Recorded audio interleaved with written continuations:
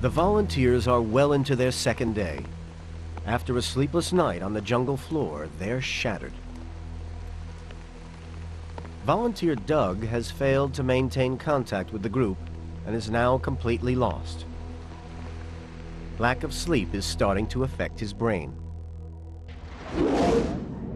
And in particular, the frontal cortex, the thinking part of the brain. It's responsible for memory, speech, and problem solving. The cortex is a very hard working part of the brain. It's on the go all the time. It never really ceases its activity. Because of this, it is very vulnerable to going without sleep, because sleep is the only time when this part of the brain can actually ever recover. And simply because they're awake doesn't mean they're in any fit state for actually fighting.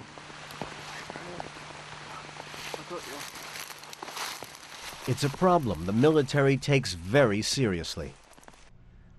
At Columbia University, Dr. Yakov Stern is employed by the U.S. military to find a cure for the effects of sleep deprivation. The first step would be to understand what kinds of brain networks are affected by sleep deprivation, and then the second step would be to say, okay, now that we understand that, how can we do something to reverse those effects? If Yakov is successful, sleepiness could soon become a thing of the past.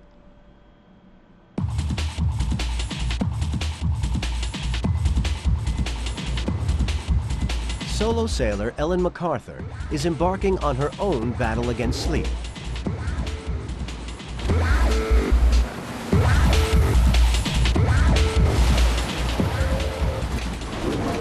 Ellen is competing in one of the world's most dangerous races. The Vendée Globe is a 3-month around-the-world event from France, around Antarctica, and back.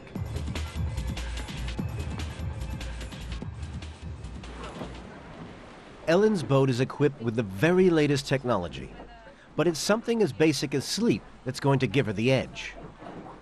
On shore, Dr. Claudio Stampi watches over her.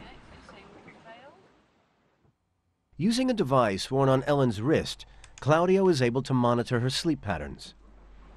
By maximizing sleep when she needs it most, Claudio hopes to cut Ellen's sleep to just 3 or 4 hours a day. The way to maximize the effectiveness of that sleep is by dividing those 3 or 4 hours into shorter naps. By shorter naps, we're talking about 20 minutes, half an hour, 40 minutes. We call that polyphasic sleep. The reason polyphasic sleep is effective is because when sleep deprived, we sink into deep sleep very quickly. Claudia believes that deep sleep is the most crucial.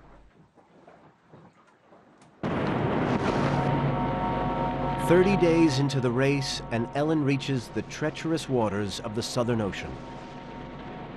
Thousands of miles from land, icebergs litter the freezing sea.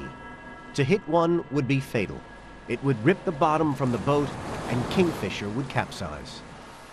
Sleeping in iceberg territory is dangerous business. Iceberg watch.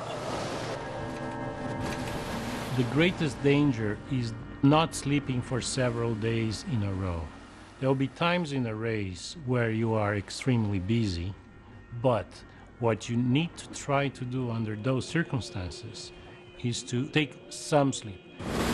The solution is an extreme sleeping regime called cluster napping. Ellen takes her sleep in 2 or 3 minute bursts, briefly waking to check the horizon before going back to sleep. Oh, keep my feet warm. But even a few minutes puts Ellen in danger.